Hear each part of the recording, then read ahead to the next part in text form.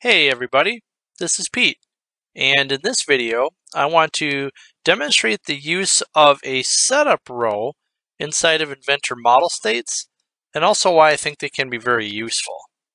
So first things first, I just have a very simple part. It's basically dimensional lumber with a hole in it in case maybe I'm going to run some wires through a vertical stud or something like that, and just some simple parameters here to control it. So what I mean by a setup row is I want to be able to modify this long-term in Excel. It's just a very efficient way to modify model states, but when I have the primary only, I don't have the ability to edit the model states via Excel. So what I'll do is I'll create a new model state, and I simply call this the setup state. And the reason I like to use this, particularly on moderate to maybe complex level model state parts, is whatever I modify now with this model state active, I'll be able to edit it inside of Excel. So for example, if I wanted to come up and change the width to 5.5, now that value will show up in Excel, because the only time that columns appear is when a value has been modified in one of the model states, not including primary. So I'll go ahead and change some of these other ones. Like I'll make this 24, I'll make this say 3.5, etc., etc. So I can make some of those types of changes.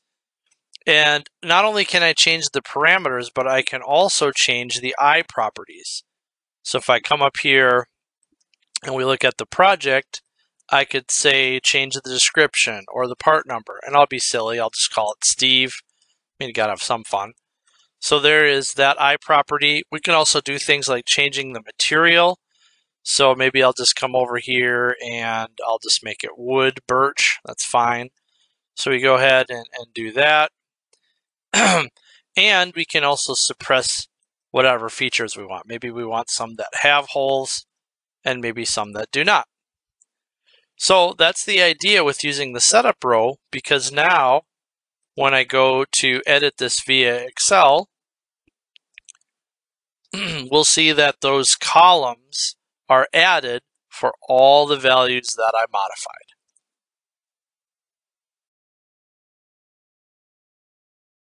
Here are all of the model states. There's the primary, there's the setup, and all of the values. So this is how we can really quickly build out our more complex versions simply by adding a row where I modify everything that I think that I'm going to want to modify for this particular set of model states.